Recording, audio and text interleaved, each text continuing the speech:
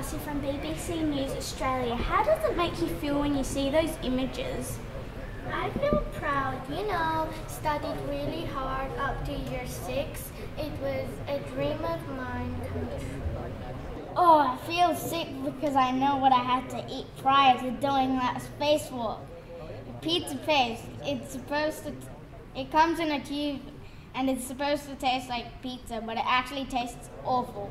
I really liked pizza paste. Hi, I'm Lauren from the Daily News. Being the first children in space, can you please describe some of the things you experienced whilst on your exploration? Stars! Heaps of stars! We could see the Earth from a great distance. That was cool. I saw a meteor explode. Did you really? Yes, you two were mucking around playing space jump. I've got the footage to prove it. Is it possible for us to see that footage? Yeah, he has it on his iPad.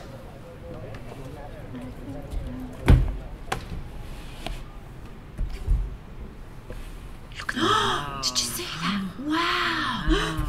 Wow! Can iPads really work in outer space? Oh yeah, we all took ours. As if we were gonna go into space for that long without taking our iPads and iPods. This is groundbreaking. Have you shown the authorities yet? No, I shared it on Facebook. I filmed something else pretty cool. Do you want to see it?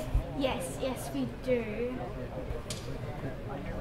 Did you see that? Wow! Aliens! This is incredible. Life in space has been captured and proven. Have the authorities been told about this? They must have, haven't they? They are so cute. I personally find it incredible that you have proof of life in space and yet didn't think to tell anyone about it.